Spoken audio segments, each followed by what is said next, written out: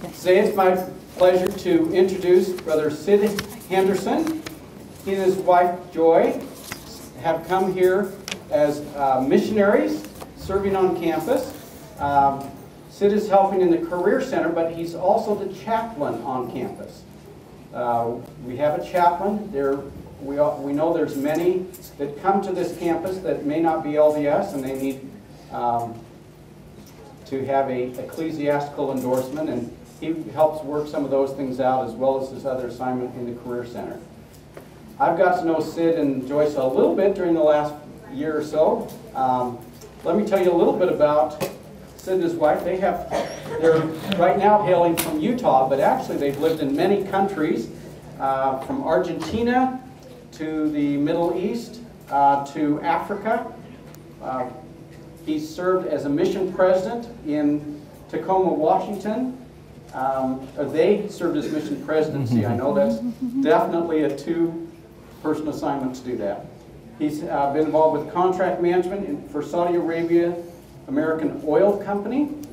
He's been an executive for a large multinational marketing company as the managing producer, product development, and later product supply chain. He has been very strong, he and actually his son have been very strong in helping help bring and strengthen our SAP implementation and coursework that we have here at BYU Hawaii. For those of you that may be taking some classes, that's a great thing, and maybe he'll talk a little bit about that. I'm not certain all of where he'll do that. One of the great things, though, that Sid has done is he's led a humanitarian project which today feeds over 100,000 hungry children every day in Africa and Asia. I think that's really admirable for that work that's been going on. Again, Sid and Joyce have 7 children, 21 grandchildren. So please join me in welcoming Sid Henderson as our guest lecturer today.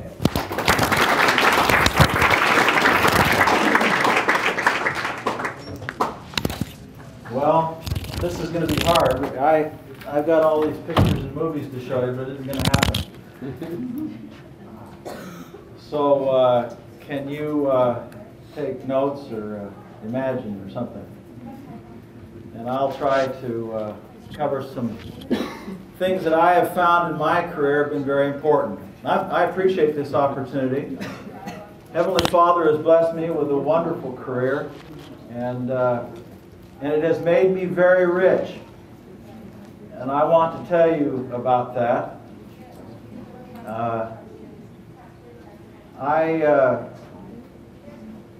Just to kind of take the introduction just a tad further, I just maybe tell you a few other things of interest that Sister Henderson and I have been involved in, and especially my own personal experience.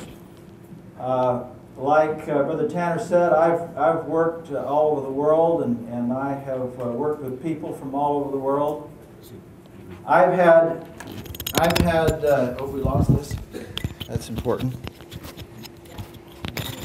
Let's see if I can get this fixed. What I do? Okay.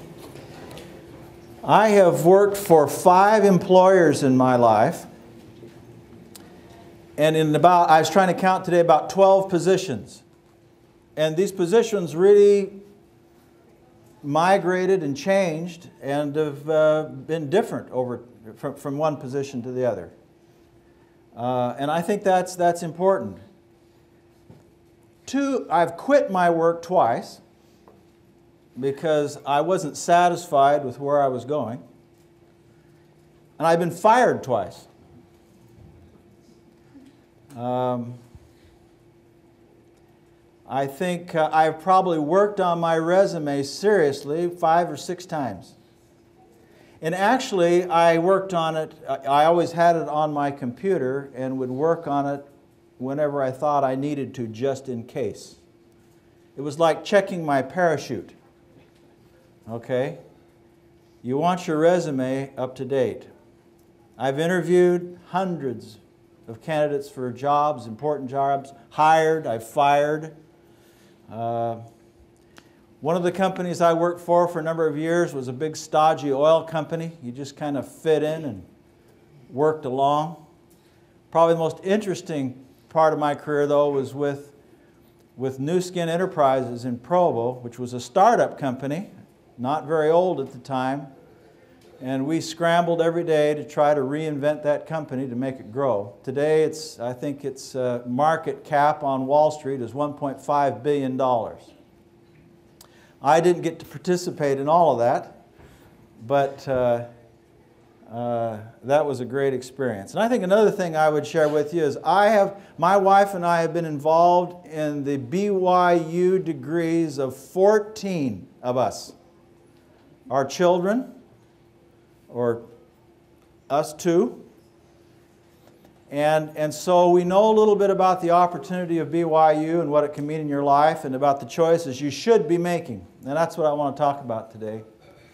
The opportunities that are yours and the choices that you really ought to be considering. I want to talk today about continually qualifying yourself and just give you some suggestions, not out of a book.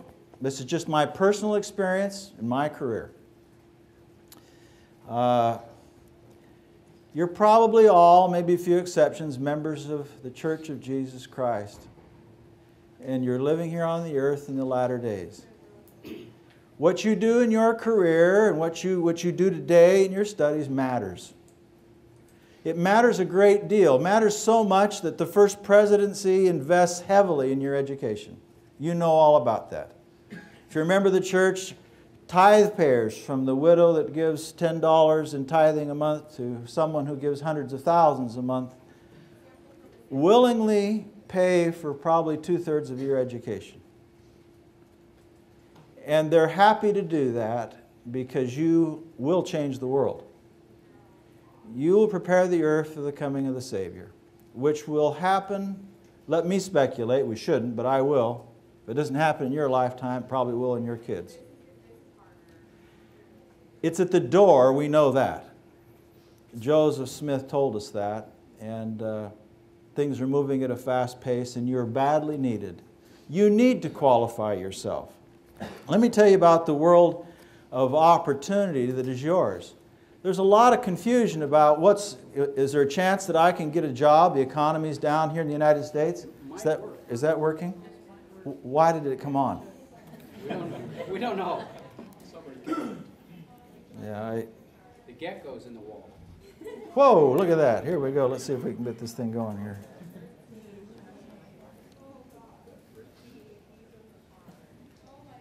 Okay. Let's see if we can make that work. Okay. Well, now that let's turn some lights down here. Let me get back on track. First of all, there's a job fair on the 8th, right, Brother Tanner? And that will be your class period that day. Yep. Is that correct? Yep. So from 10 a.m. to 1, you're all expected to be there. Come and support that. Meet people, network, and so forth. Okay? Okay, we've talked about this. Qualifying yourself, and I want to emphasize that you need to qualify yourself continually. This is not something you just do here, but you've got to get it into your head that you need to start qualifying. Think in terms of qualifying yourselves. And it's a process that you're going to do throughout your life. If you become a homemaker for a period of time and you're raising your family, you still can't stop qualifying because your skills are needed at every place you turn. In any event, your education is important to that qualifying, and let's talk about that. I want to talk about the opportunities that are yours. The economy in the United States, and is maybe even more so in the Pacific Rim, throughout Asia and the rest of the world, is continuing to shift to a college economy. Those who don't have college degrees are being pushed down and out of what we call in the United States the middle class. The number of jobs available to people without college degrees is diminishing. A college degree is becoming essential. By 2018, the U.S. will need 22 million new college degrees, but will fall short by 3 million. This will be lost economic opportunity for Americans. These jobs will probably shift to Asia, and that's great. for most of you, okay? But the point is, where they go is maybe not so important, but the opportunity is there. But it does matter what you study, okay? A college degree in and of itself does not solve the problem. You deciding what it is you need to do to meet the needs of this thirsty world is your responsibility, and you need to take that on and be worried about that today in your studies. Let's just take, for example, you all carry iPods. I've seen you with them. Or iPhones. As we used to, when I was growing up, the value added in a product was generally sort of on the manufacturing floor. It was at Ford Motor Company there in the bolting together and the building of the cars where most of the value added took place. Today that's not the case. For the iPod, most of the work that adds value to that iPod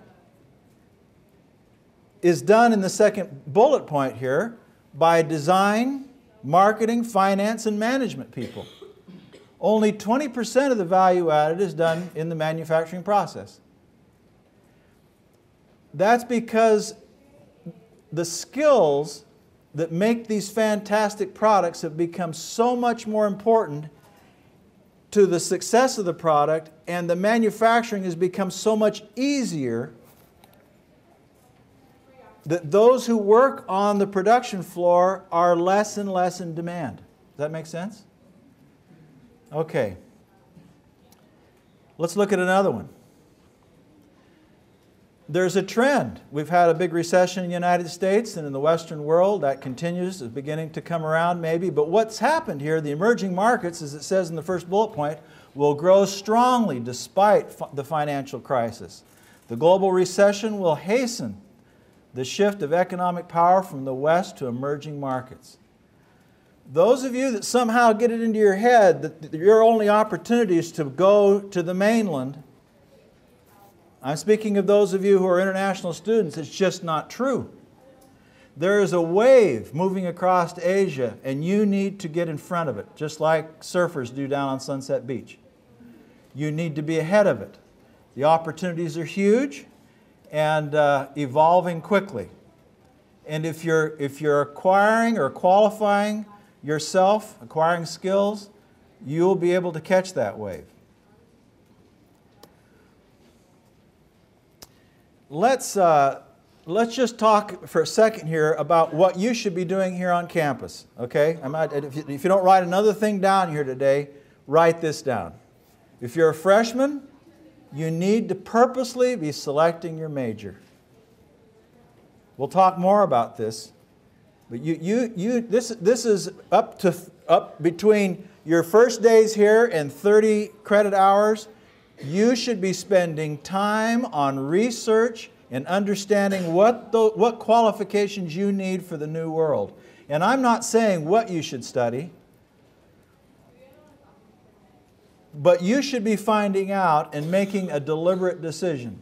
It is so sad to meet with you on campus, and I often ask you when I meet you at the PCC or wherever we are, what are you studying? And then I say, what are you going to do with it? And most of the time you say, I don't know.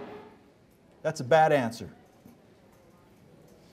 You may not know exactly what the future holds, but you should have some sense that will give you direction. And you do that through research, prayer, consulting with parents, and other people in your large network at home, so that you can make a purposeful decision about what you're going to study. It may not be perfect, it may not be right the first time, but you need to do that very early. The campus is now limiting your time here to 9 semesters. Those don't have to be sequential, but 9 semesters doesn't leave you any time to fool around. You've got to get on with it. And especially for degrees that sort of those high qualifying degrees, there's work to be done here and you need to get started soon. Okay? Let's talk about juniors. When you're to 60 credit hours, you need to be securing an internship. An internship is not just a nice little thing that you do on a summer vacation. An internship is needed, and I know some of your majors require internships. That responsibility is yours, and you need to be finding that internship through your networking, your professors. Some of your majors provide this opportunity in a more automated fashion. Others require a lot of effort on your part. And so, when you cross that 60-hour threshold, boom, you're out there digging and scratching to find that internship that fits your goals, okay? Seniors, when you cross that 90 credit hour threshold, you should be actively looking for a job, okay? This is not something you do when you go home. Many, many students with effort have secured their degree, secured their first employment before they get on the plane to go home. That should be your goal, that I'm going to have a job before I leave here, okay? And it's possible. Corporations, many companies and so forth around the world understand that, and they will start looking for you to start work in August. After you graduate, they'll start looking for you many times in April and May, and even earlier, January. We need to be there as they're looking. Career Services is here to help you with this, but it's primarily your responsibility, and you can succeed at that. So, up to 30 hours, you're securing your your major. As a junior, you're finding that internship so that you have a more profitable junior year. And as seniors, you start. Your resume's up to date. We're working with you on that, and you're out selling yourself. You're securing that job. This is not just so that you can be making money. It's so that you can get on with the great mission of your life. The things that Heavenly Father has for you to do. It matters. It really does. So I hope that you can engage in that, and others here are happy to help you in that process. Let's see what we've read some of this before. President Hinckley. Get all the schooling you can to qualify yourselves in your chosen vocation. In this world, competition is terrible.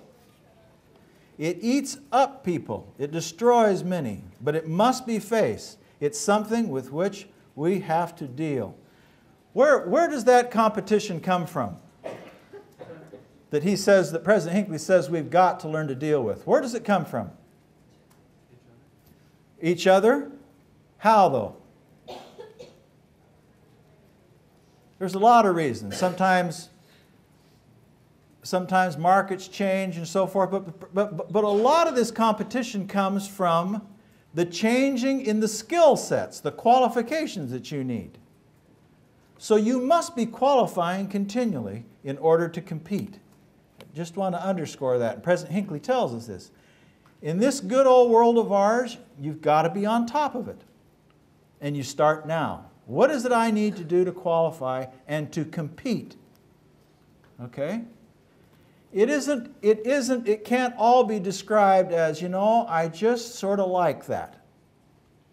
Yes, President Hinckley will tell us here in a minute that we ought to find out what our aptitudes and our interests and where we'd like to spend our lives in the world of work, but it's more than that. You've got to compete at the same time.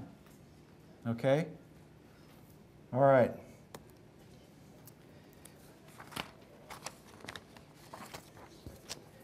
Today we're in a situation where we used to say, oh, when I got out of college, we'd say, oh, I got a job with IBM. I'm set. Well, I've had 12 positions and 5 jobs. I can tell you that's not the case. You aren't set. Any company in this world only has one obligation. It's this. When we make money, we will give you a paycheck. When we stop making money, you will not get a paycheck. And it ends right there. That's the realities. Okay? And so you need to compete. We used to think to ourselves, oh, but I love this company. It has a great retirement package. And that's great. But it's almost like now, brothers and sisters, we need to be saying to ourselves, I'm actually more attracted to a job that enhances my skill set, that builds my qualifications, and makes my resume better. That's like self-reliance. That's like church welfare system. The teaching principles of welfare, okay? If you're going to take care of yourself, you're responsible to yourself and your family to keep your qualifications up. If you've got a resume that says you can compete and offer skills, then you're less likely to be left without work and to be able to provide. I think it was the General President of the Relief Society, I don't want to misquote her, but somebody in the Relief Society president mentioned the other day in Tucson that there's a very high percentage that sisters who decide to stay at home and have always intended to raise their children at home, there's about a 90% chance that at some time in their lives they are going to have to provide completely for their families alone.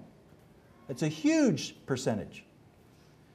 And so, sisters, it's not something that you can just kind of do on the side that maybe can help the family out. There's a very high likelihood, sisters, that you will be saddled with the whole thing yourself during certain periods of your life. Hopefully not for long, but it happens. And you need to have qualifications to prepare you for that.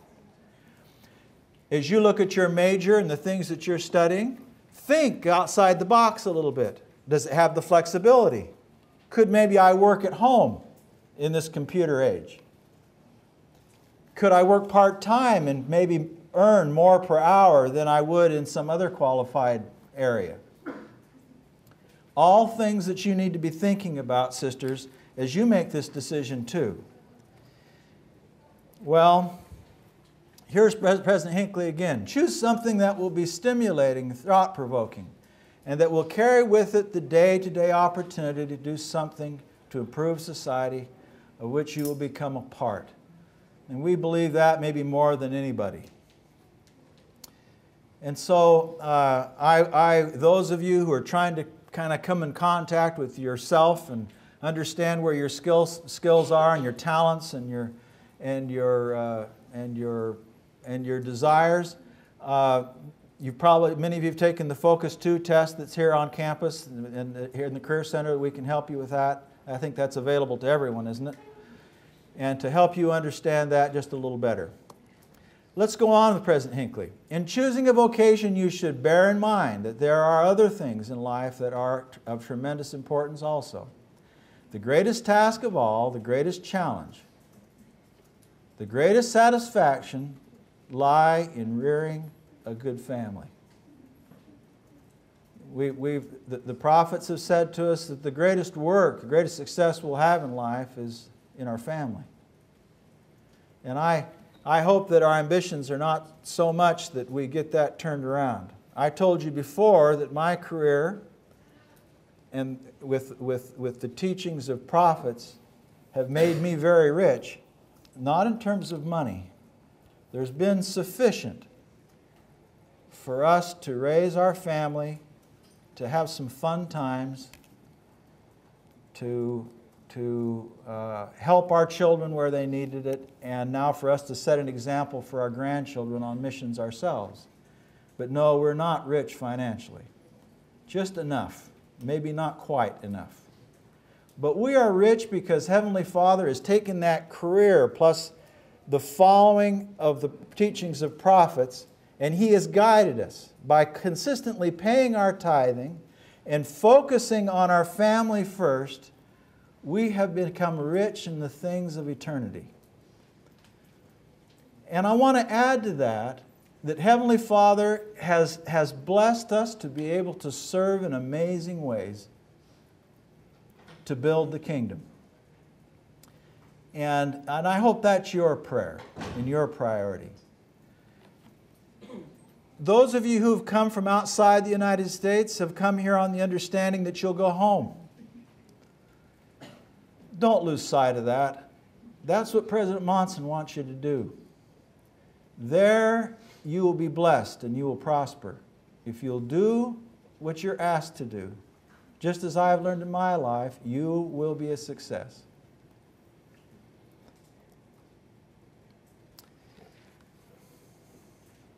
As we look at the last sentence here, there must also be time for service in the church. As Sister Henderson and I have lived in Argentina, Africa, Middle East. And some of you may know this firsthand as you've left some of the branches of the earth in your homeland, that standing in a position of leadership myself and being given the responsibility to ask Heavenly Father who the next branch president should be, in some cases who the next Relief Society president could be, there wasn't anybody. Tragically, there was no one. And the reasons are interesting.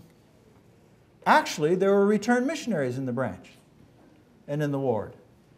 The problem is that husband and wife were working so hard to provide for family that they were never in church on Sunday. Their qualifications were such that they never allowed them to take the kids and go to church on Sunday. And therefore, we're not going to be able to build the way that maybe they could. You're here acquiring skills and qualifications so that you can find yourself in the job market and not be in that position. Some have jobs that are just so demanding and so much expected of you time-wise that there's no time to play with children. No time to come home on family night exhausted. So tired that you can't have family home evening. That will not work. And here, now, at BYU, you can change that. By researching what the marketplace is in your home country, what the opportunities are there, and acquiring those skills so that you don't have to find yourself in a situation to where you're having to make such huge sacrifices that your family and your service are compromised. I know what Heavenly Father wants, and He will bless you with that challenge. He will. The time to think about it's right now. Prayerfully, you'll have answers to that. You know, I don't want to spend time so much here today on talking about how you make that decision. We have folks at the career office here that can help with that, and there's testing and so forth that can help you think that through. But the responsibility, again, is yours. The internet, a network of friends that you can email back home, asking the questions about what are the opportunities for this particular skill set back home and so forth. You need to be digging and wondering. And you should be asking about pay. What will it pay? This is an issue that you'll come head to head with very soon. Some skill sets pay here, some don't. You need to know. Don't just guess. There's plenty of information out there. You can research that and find out. Okay. But the important thing is you need to decide. And you can. Don't be afraid. Make the best decision you can on your knees and working at it as hard as you can. And the Lord will bless you that you can make a good decision. Well, I wanted to take the rest of the time here and just share with you some personal experience about continually qualifying or differentiating yourself. I have found over the years that there are things that you can deliberately do that make you very competitive, no matter what your choice of career or your major might be, your work, your field of work in the future. Starting now, through years of college and on out into your time in the workplace, you're continually looking for ways to differentiate yourself and to increase your qualifications. Let me just give you a few ideas. This is not a complete list, but just some things that I think have made a big difference in my life and in the life of my children and Sister Henderson and those that we've worked with. When you make that choice about what it is you're going to study, brothers and sisters, you need to become passionate about it. It isn't just getting through the exams and the homework is not enough. You need to become more of a spokesperson for that major. You need to already become an expert, and you can. In some ways, you're closer to the information than you will be once you start work and you're so busy doing whatever it is you do there. Now, you can actually get closer to knowing about your major, your field of study. Take advantage of that and become passionate about it. When a professor offers extra credit opportunities, or there are forums, times to get together in study groups and so forth, become interested in what you're doing. It wasn't so many years ago that Sister Henderson was studying speech therapy. I watched as those, now I had been out of school for some time. Sister Henderson was specializing in teaching children how to speak. And as the ladies would gather around and talk about their assignments and their projects, it was exciting to see their excitement about the things they were learning and how children would be changed and blessed by what they were doing. We need to become passionate about what it is we study. When I conduct an interview for somebody who wants a job, it's easy to tell who's passionate and really interested in what it is that this job entails. Okay? You may not be totally qualified, but your enthusiasm will make up for it.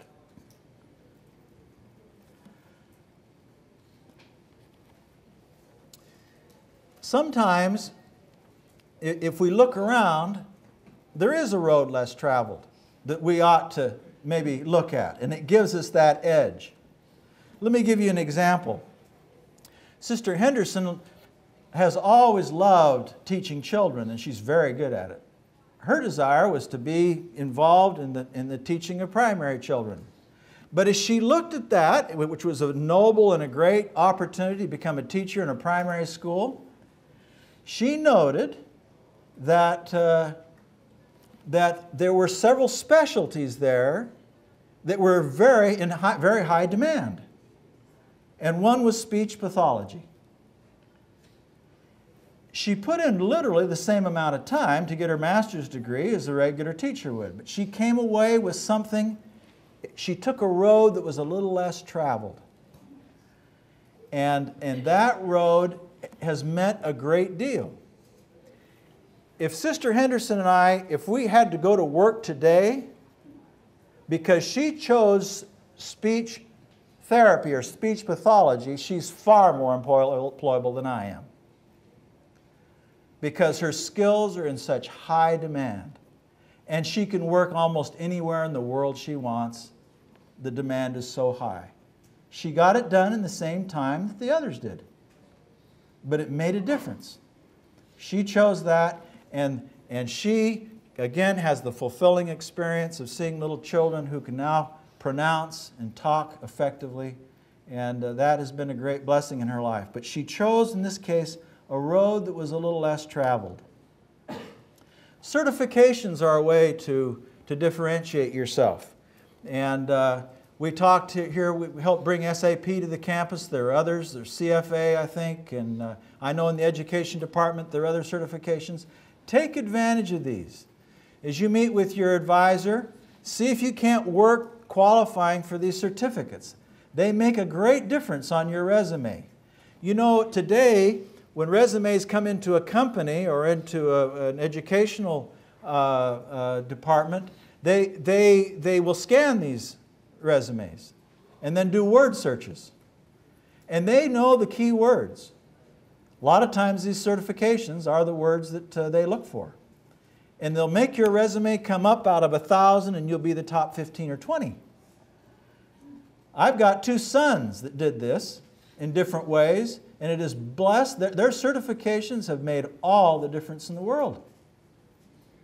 I mean, it's just, I wish I had time to tell you how much it catapulted them into their career. And that's part of the reason of the work here today on SAP, is to see if we can't help with that.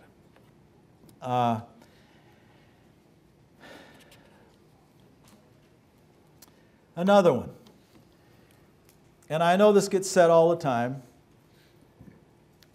it doesn't seem to matter what it is that you're studying, technology is a way for you to differentiate yourself.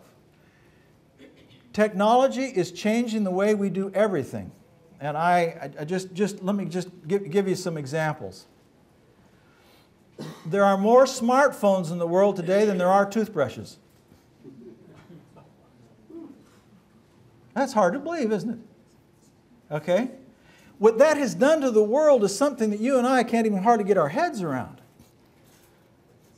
That has meant that in northern Africa, where people never took their money to a bank, whole populations are now banking. What did that mean to the banking industry in those countries? It's huge, okay? Mobile technology is more likely to help business than any other technology. It's a game changer. Companies all over the world are scrambling to figure out what to do with the iPhone because they know it's a game changer, and if they go to sleep on it, they're going to be left behind. Market share and so forth. And in terms of just about anything you can imagine, the world of mobility is changing our world. Okay? Here's a statistic.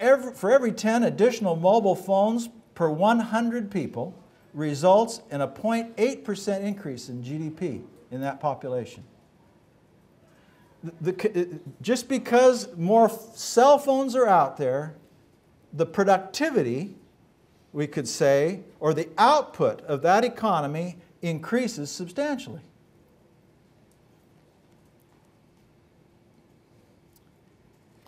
I want Sister Henderson to show you something here. This is the speech therapist here. And if you have trouble talking, she can help you. Well, in the schools, we're using technology also because it just makes us so much more productive. We can teach the children faster and they can learn faster and more effectively.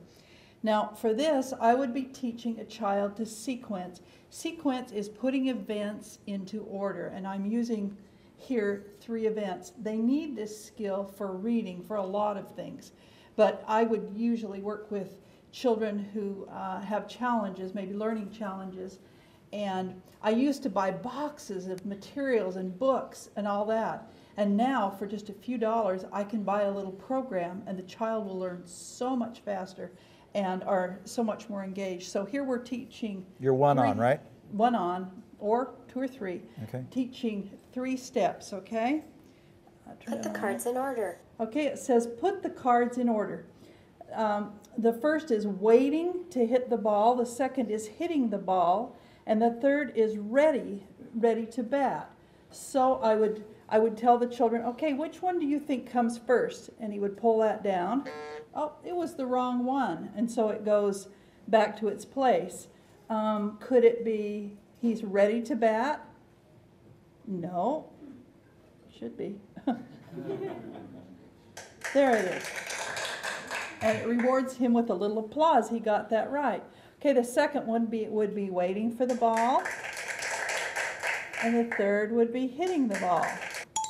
Okay, and then I can go on to the next one. Okay. So as you can see, this child and I can just do thousands of repetitions because we're using a computer. And the child's growth and retention, do you think it's faster? Oh yeah, so much faster. And my time and my energy in trying to plan and prepare these materials, and for either free or a couple of dollars, I can get them here, and then I just work so quickly with the child. They learn faster. What are we against? Do we have time? 2 or 3 more minutes, then maybe Q&A. Okay. So here's a mobile device, and this is being used in ways, you've probably all seen interactive textbooks now on the iPad. And studies have shown that a student in college, wherever, learns far more effectively using these tools. So the point here, no matter what it is you're studying, you can create a competitive edge that maybe that will help you by understanding and getting involved in the technology of what it is you're doing. Some of you will say, oh, I'm not a computer person, or I'm not this, or I'm not that. That just isn't true. If you will apply yourself, there are tutors here and such, this is something worth your attention.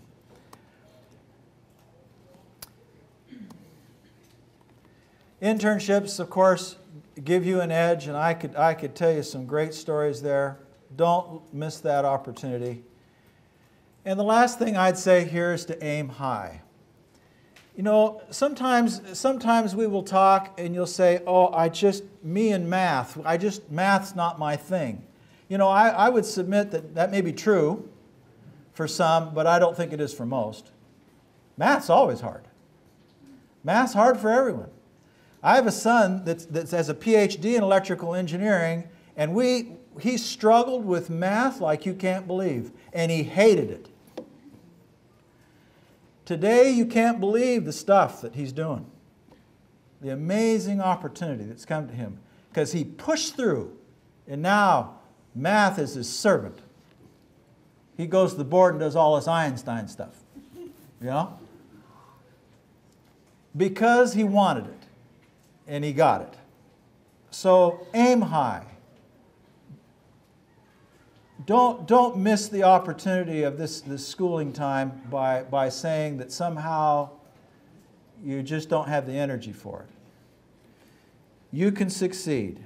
You can be the best. President Hinckley says, these are the great days of your preparation for your future work. Do not waste them. I hope that, again, here at BYU Hawaii, that there'll be a deep sense of mission. That mission will be tied to your testimonies and your understanding of what the Lord is doing in these, the latter days. And that you play a great role there. Heavenly Father has blessed me so much. I have been made so rich in terms of blessings to my family and to my opportunities to serve and to build His kingdom, because I worked hard at qualifying myself. I pray you'll do that, and I pray it in the name of Jesus Christ. Amen. Do you have questions? We're about out of time. John?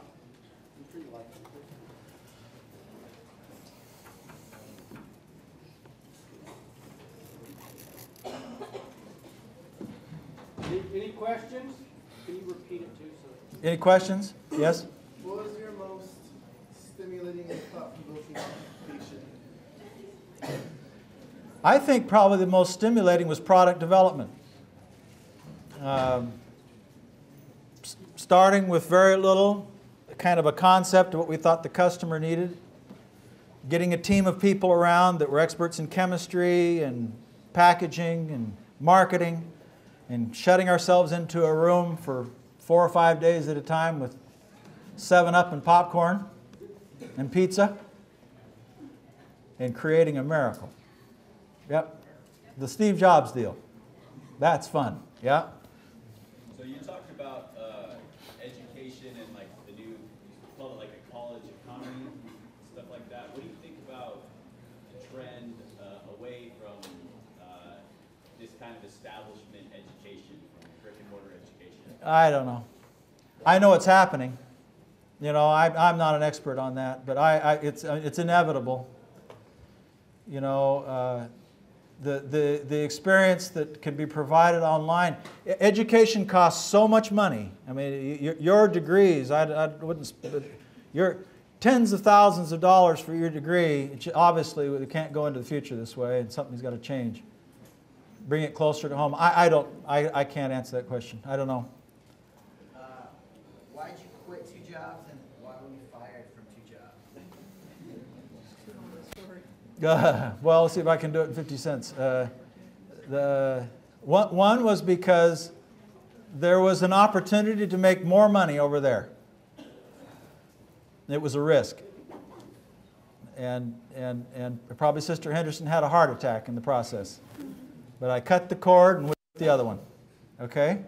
Another one was I just didn't feel it was the best place for me to be. And being fired, you get fired because sometimes one of those cases I was fired in was because of a deep misunderstanding. Partly my fault to take responsibility for it. And I was shown the door. And what do you do then? You pick yourself up, learn from the experience, and don't make the mistakes again, and go forward. Anything else? Yes? What were you doing product development for? I was involved in product development at New Skin Enterprises in Provo. We were developing mostly creams, skin creams, and cosmetics. And vitamins, yeah. Yep. Anything else? One more question. Thank you. It's been a pleasure.